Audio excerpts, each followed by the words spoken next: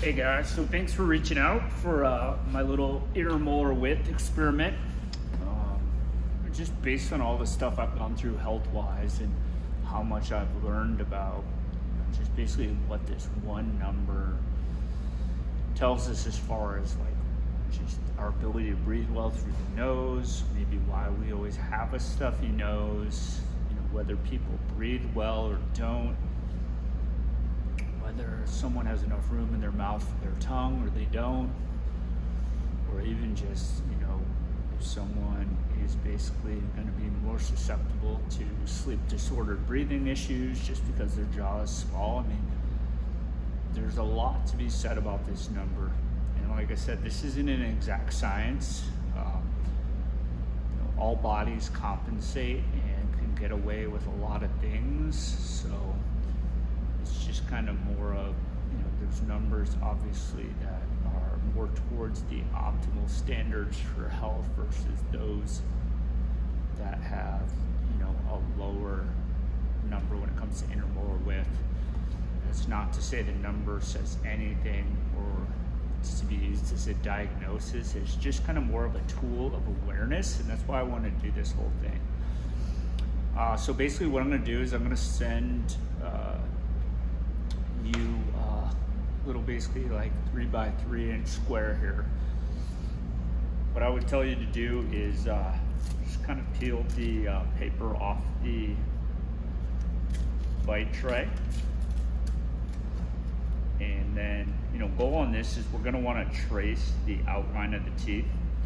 So this, we're going to be measuring the distance between the first set of molars from the very inside edge to the inside edge across the way.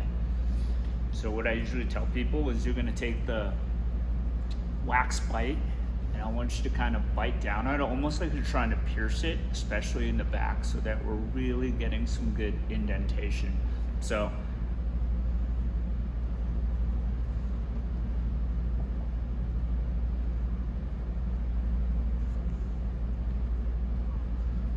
then I'd probably say go for like a 10 count on there. And then what I would tell you to do is kind of dry it off. And then what I've done is I'll go and underneath the piece of paper here, and I'll use like a colored pencil.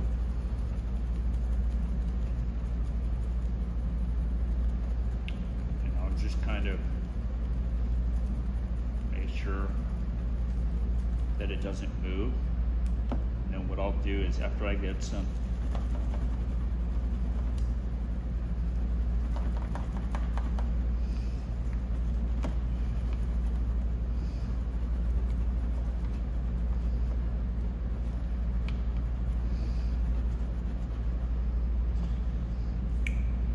what I'll have you do is kind of measure in millimeters, like I said, from that first molar to the first molar on the other side.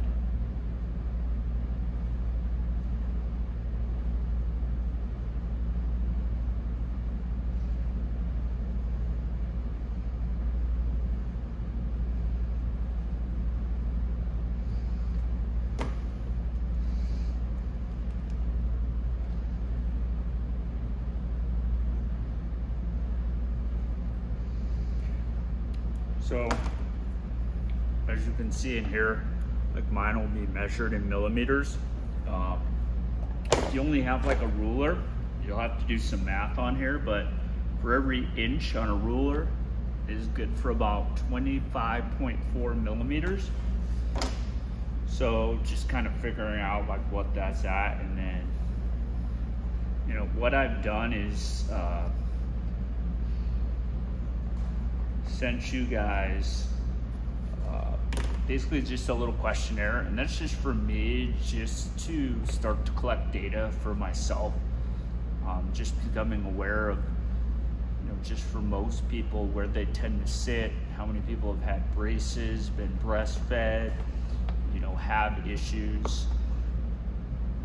But I'd love it if you guys could send back the questionnaire, and then also after you guys do this, there's a way you guys could basically just kind of put your name on the top, birth date, and then you guys could put your intermolar width kind of measurement and send that back too. But I just think for myself, like, this is just important as far as starting to learn. You know, in next year, my goal is to get a few hundred people in my gym, just all different ages, just to get a good sample size and kind of see some trends we start to see. Just, you know, who's been diagnosed with sleep apnea, who hasn't. For those who have, you know, what does their jaw size tend to be? People that breathe really well, you know, is that typically all people with large numbers? But I think the biggest thing is, you know, for me, up until a few years ago, before I did any expansion in my jaw, like my upper jaw was 28 millimeters. And we're talking about basically 24 millimeters plus roughly 1 millimeter per year of age up until you're 18. You know, I basically had the upper jaw of a 4-year-old, breathing through the nose of a 4-year-old, and no shit, I had breathing issues, asthma, allergies, and was sick my entire life. And I think now, to where I just expanded my jaw, now it's 42 millimeters, so here.